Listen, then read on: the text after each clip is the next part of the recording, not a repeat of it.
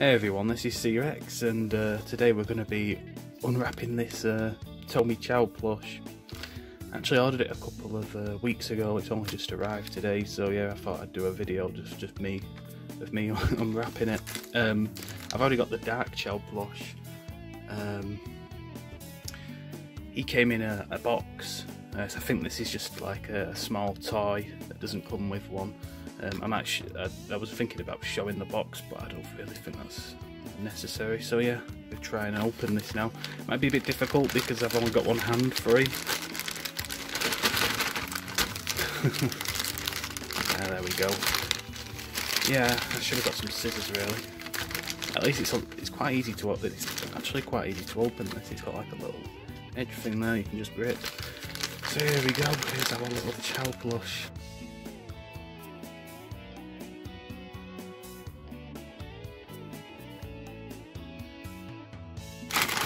There we go. So yeah. Oh, he's cute. So yeah, this is the TOMY neutral Chao plush. They've not made a hero Chao as far as I know. Only the Dark Chao and this little guy. I'm gonna get the Dark Chao now just to show a bit of a size comparison. I do apologise if this video is a bit awkward or anything. I've never done an unboxing video before, so just bear with me.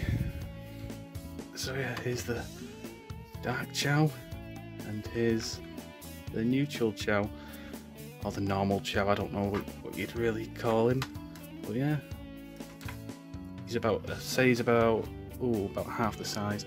Actually a lot bigger than I was expecting, to be honest. I was expecting him to be about about this big, but yeah, he's quite a lot bigger than I was expecting. I'm also quite happy as well that he's just arrived. I know that some people have ordered things from America, like this was, and they've had to pay silly customs charges, so yeah, I'm quite pleased with that. He's just arrived here, and see if I can zoom in on him a bit. Yeah, stitching's quite good quality on the eyes. It's got the same stitching as this Dark Chao plush. I really do like this. Yeah, I've got a new phone and I quite like the camera on it. You can actually focus on stuff and it's really sharp. But yeah, you can see all the stitching there. It's very high quality.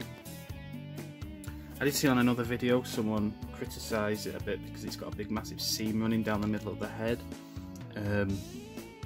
Yeah, it's not too distracting. It would have been better if they'd done it like, I don't know, maybe hid it or something, but I don't know. I don't do sewing and stuff like that, so I have no idea.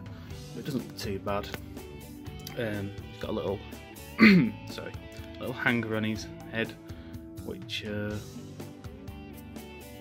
yeah, focused in there.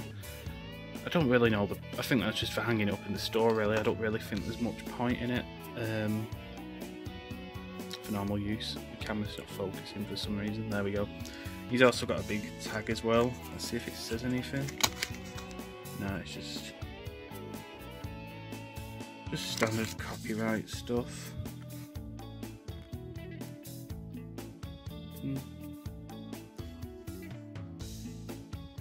Yeah. Dark Chao hasn't got one of those big tags. He's just got a little one here.